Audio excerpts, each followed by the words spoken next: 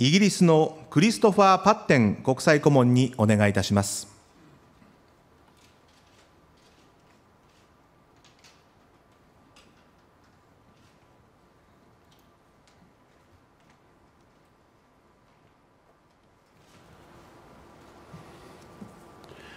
Your Imperial Highness, distinguished guests, laureates.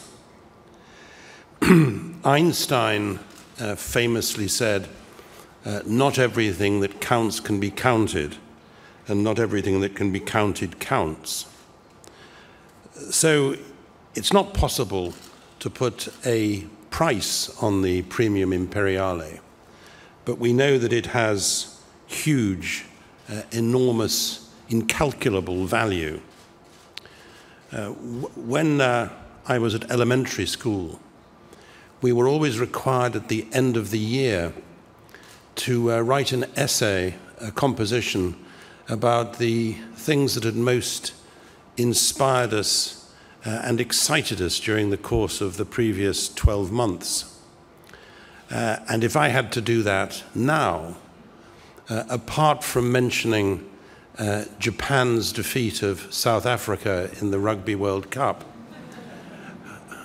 I would certainly mention visiting one of Vienna's greatest museums to see there some of the finest work of the Northern European Renaissance.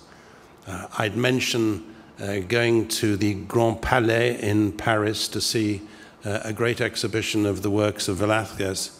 And I'd mentioned going to the Royal Academy in London a couple of weeks ago to see an exhibition of the work of Ai Weiwei.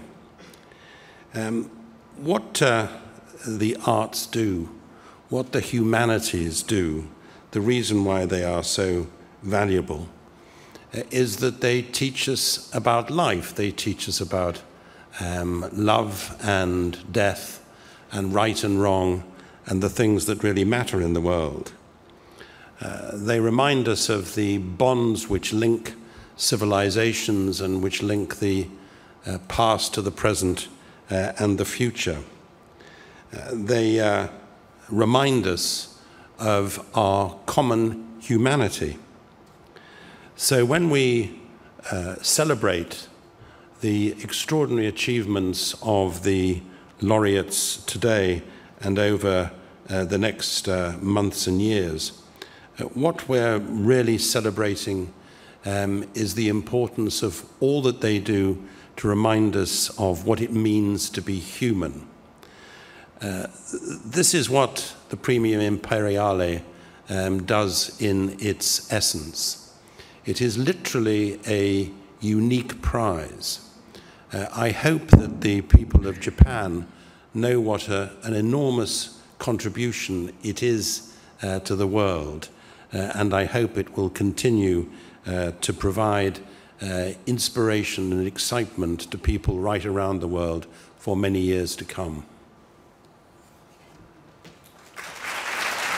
ありがとうございました。